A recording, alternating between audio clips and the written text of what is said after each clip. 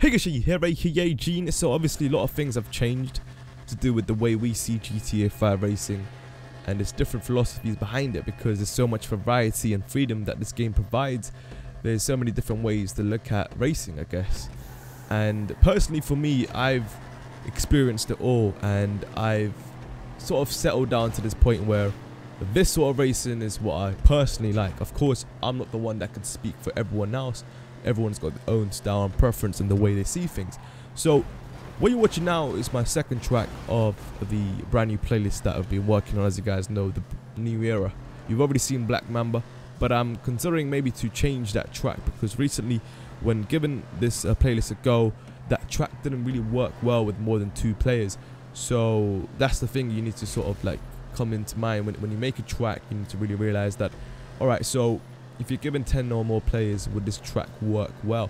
And that's the thing about this track, on the other hand, you know, I thought would not really work well when I actually made it, because I already used up 50 props for the start finish line, and this is the only track that I really focused on the start finish line to make it unique as possible, because the one that Rockstar provides isn't really all that appealing, and it's quite frequently used anyway. So I wanted to try out a brand new design. I'm sure when I posted a video a few months back, I've given this as an example of a start finish line that you can do. So this took up actually 50 props.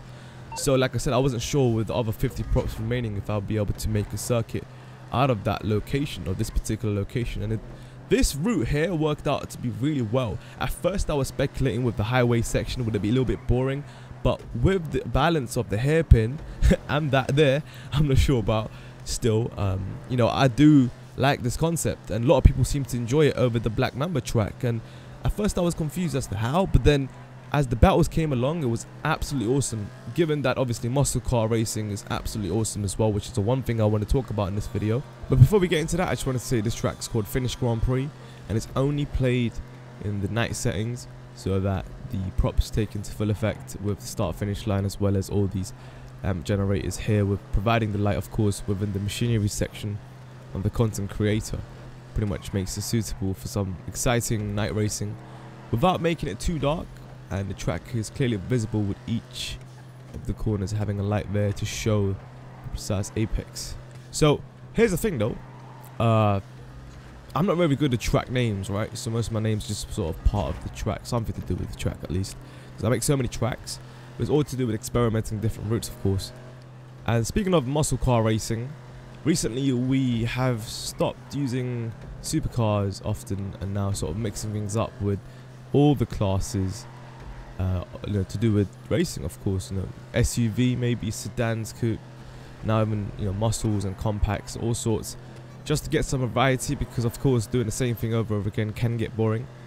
But we do sports and supers now time to time. I'm mixing everything, so this playlist got a mixture of different classes to do with specific classes, of course. So there's one track part of the playlist that's only to do with compacts and works really well with that class, rather than, let's say, supers or sports.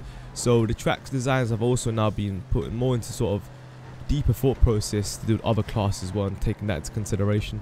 So definitely variety is what we're aiming for now, and it's working out really well at the moment. The playlist went well, but like I said, there's a few things I want to put into it. I want to do one sort of endurance type race where it's extremely long, and mixing it with different lengths as well, so you get a nice balance of a decent playlist at least for you guys to try, rather than the previous existing one that we've been playing for many months now, all to do with the same area with the same concept and design. Nothing much going into the props, just track routes, and you know, each track was roughly the same length as well. Like I said, 2.5 minutes. You know, throughout the entire playlist, it just got a little bit boring after doing it for an extremely long time. So yeah, this race was actually very, very interesting, quite close as well. You can see the use of this highway really giving a nice little breather, and you get all the multiple corners and short track yet again. And this track really works well with muscle cars. To be honest, muscle car class is quite an awesome class to race with, actually. If you take into consideration of the Dominator and the Dukes, it's got a nice balance between the two. Of course, to do well with the Dominator, you have to really have awesome car control, whereas with the Dukes, the performance is there to keep up with the Dominator, but not much having to pay attention to that particular car, rather just make sure you're on the racing line and really pushing it. So it's a nice balance between the two. But even if you exclude that, there's so many other cars within this car class that you can race with each other, and it's extremely close with each other as well. You know, so it's absolutely sick. Of course, this particular race, you can see cars all over the race, and also even the start finish line from here looks absolutely sick. That basically I've done on machineries yet again, along with the prop designs. It took me a while, but like I said, I made a video about that and how I did that. And also I do have quite a few other techniques for content creators that I'm planning to make a little video about, so you guys may find that useful when you're creating tracks. And on that note of tracks, I'm working on a nice series to do with top 5 tracks and custom made tracks I'm currently reviewing from you guys, of course, like I've mentioned. And I want to provide all the custom races that we personally race to you guys that are sort of interested in this style of racing. Of course, other tracks provided by the community is something that I'm going to try and put together on a spreadsheet, so there's so many tracks out there available for you guys to try at your own time, and that's something that I'm aiming to do as well. But exciting stuff coming up. I wanted to sort of let you guys know, coming up this Saturday, I'm taking part in an event hosted by Epic Stalkers. As a crew that race in a similar sort of style that we do, and basically essentially the style was inspired by those guys, because you know, sticking to the road and really sticking to the racing line is something that has sort of opened up my mind a little bit to GTA racing from how we used to race, you know, going over constant curbs and whatnot. And it's nice change. It certainly is a nice experience, this sort of racing, and I'm just hoping that more people see it this way as well. Of course, it's something to do with completely down to opinions, but that's the one thing that keeps this game going, I guess. But certainly, here's the thing though, with this event, by the way, on Saturday, I'm basically gonna be streaming it on my Twitch, and it's gonna have qualifiers and whatnot to do on the same day. It's gonna be 3 different cars within the same class. It's gonna be a supercar race within the dockyard areas, and I'll be part of the Turismo team. It's gonna be sort of a team event, and I'm gonna have another partner, I'm not sure who it is, on another car, and that's gonna be so sick, man. So expect to see that. It's gonna be a proper organized event, you know, proper sort of formation lap and starting and all of that, rolling start. And pit stops, of course, is something I also wanted to talk about. It's been out for a while with pit stops, but that's something that's been reintroduced, I guess, and being used in the appropriate manner, because obviously pit stops is something that requires a little bit more discipline.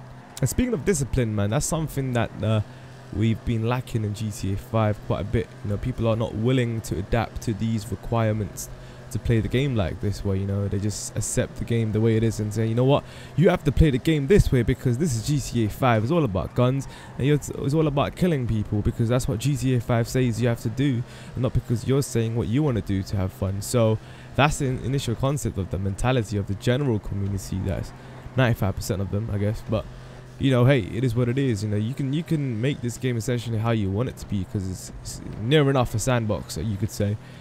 Not as much as Minecraft, obviously, but you know, with content creator is one example. There's so many different examples, man.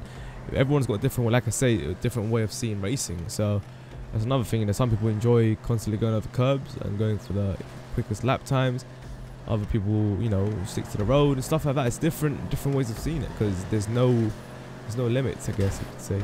And yeah, man. So that's interesting. Obviously, now looking at racing, everybody's so like respectful, I guess. You know, not as much as we'd expect, but it's taking a little bit, obviously, given the rules and restrictions and all of that. You know, it puts a responsibility on people, I guess, and being ready for that before a race and stuff like that. It's nice. It's a nice involvement of people within the community. I'm all for the community, man. I don't give a two shits about anything else. You know, as long as people play together in this manner, you know, it's going to be extremely fun and enjoyable. And that's basically initial sort of target between me and Bruffy, and you know, we're pretty much the sort of only people trying to aim for this on the YouTube side anyway. But I mean, there are so many different communities on GTA 5 that race, you know, so many different styles, man. So definitely, you know, keep an eye out for that. By the way, if you notice, the finish there was extremely close to me and Doodle when the Sean sneaked up for second place after a little mistake that Doodle made on the final corner. So this race is definitely interesting. Like I said, I didn't know at first, man, but give it a go anyway. There's a link to the entire playlist in the description below. You can find the race there when you play it during the playlist. So yeah, thanks for watching, guys. I'll see you guys next time. Expect to see the event on Saturday. I'll see you guys on my stream. Show you sign out. Good night, peace. Yeah. Little bit of that coupe racing. I have a question. Let's say that I'm in the lead, but a car is gaining on me on a straight line. Would I be allowed to block him